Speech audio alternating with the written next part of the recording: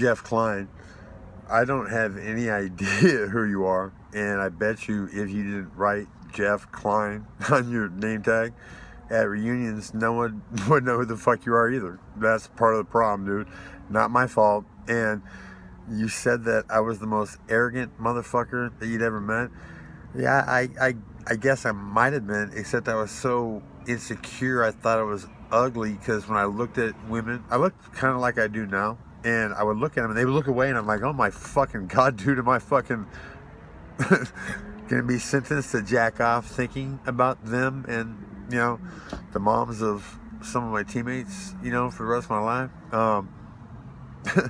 I guess not. Anyhow, yeah, let me counsel you a little bit. All right, Jeff. I read that you said to my son, are you threatening me, punk? Know this, Ryan Austin Quinn in Just Punching right now fucks Conor McGregor up, okay? No doubt. I gave my son the exact same treatment that I gave Scott Smith, okay? And turned Scott Smith into a beast. He went to the UFC. I don't know all the things that he had to do behind closed doors to get there, Dana. People hear things, but I can honestly say this, Jeff Klein, that there wasn't one time when I was afraid, okay, of Scott Smith. Not one time. I was a lot younger, okay, but 2 days into teaching my son what was up, he was off to the fucking races, is bigger, taller, okay? He's 20. He's going to fill into his frame, but he has blinding hand speed and he has power, and at 6'1", 155, he fucks Conor McGregor up right now. And I put this piece of shit, a badass road monster Mazda 929, nigga. It has a Ford 3-point liter big block fucking 6-cylinder 24 valve engine that smoked a couple of asshole Lexuses because they didn't want to get the fuck out of the way and then flip me off and fucking took off. And I'll tell you what, nigga, I'm glad that I don't have that Mustang anymore. It was a blessing in disguise that I forgot to replace the oil, or someone let the oil out and I threw a rod, because I wouldn't have ever made the transition to this fucking beast that kicks its ass. So this car is ahead of its fucking time. And pink slips, nigga. I'll come down there and it will be non-bloody and you'll walk away with a loss in your pocket. You know what I'm saying? But it could be a lot worse. It could be that somebody had a friend that had a friend that was a hooker, and they all have friends too. And some of them look pretty good, man. And bang, you know what? Oh my God. You're thinking, I can't believe this is happening to me. She's giving me the time of day. You know what? All the way into where you fall asleep, nigga. And I'm standing over you when you wake up, and it's all good, okay? You might have some fear in your eyes, okay? It happens. People will shit their pants. You know what? I've seen it in films, man. Anyway, yeah.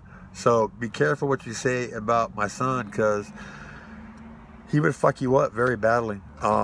Yeah, and since you're so much older, dude, who were you in high school? Okay, did I beat up one of your friends? Did I? I know that I didn't fuck any of your girlfriends, because you probably didn't have any, and I didn't get laid till I was 18. I thought I was ugly. You know what? I've made up for last time a little bit too much. I fucked up. My ex is so exquisitely fucking beautiful. All right. Better looking in pictures sometimes, but yo, I couldn't believe my luck when I married a former homecoming queen. Oh my God, my breath was taken away when I saw her walking down the steps. And I fucked that up. Methamphetamine, wanted to fuck anybody but her. You're right, I'm a fuck up. I admit it, and I also admit this, punk. How would you have acted or reacted if you were potentially the best that's ever fucking been in anything that you did? Have you ever done anything in your life that was the best? I'm not talking those times when the females that you were trying to pleasure lied to you, homeboy. They were just making you feel good, okay? Or that's part of the negotiation process you did when you hired a hooker, okay? Or were you married? I don't even know. That's beside the point completely. Fact is, homeboy, I feel bad that your parents were even allowed to breed you, okay? So you lived the life of what?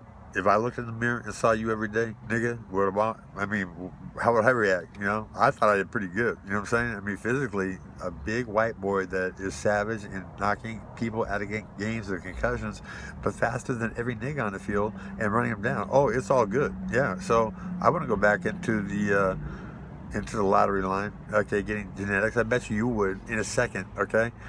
I bet you have looked at me in the past and thought, why did he get that, okay, and not me? I bet you, oh boy, a lot of things, and I bet you should shut your fucking mouth right now when you're ahead, because a 20-year-old that loves me dearly is pissed, homie, and if he runs across you, you're going to say and do things that will get your ass fucking kicked.